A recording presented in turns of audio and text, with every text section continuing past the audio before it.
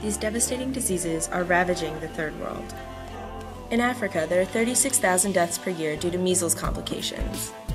With only 2 shots, even the most debilitating symptoms can be prevented. But these kids might never have access to this resource because of poverty or political turmoil. We often feel safe from these epidemics in the developed world, but these dangerous airborne diseases are creeping back as cases have been reported worldwide. In the US, there have been outbreaks in 15 states, in addition to Washington, D.C.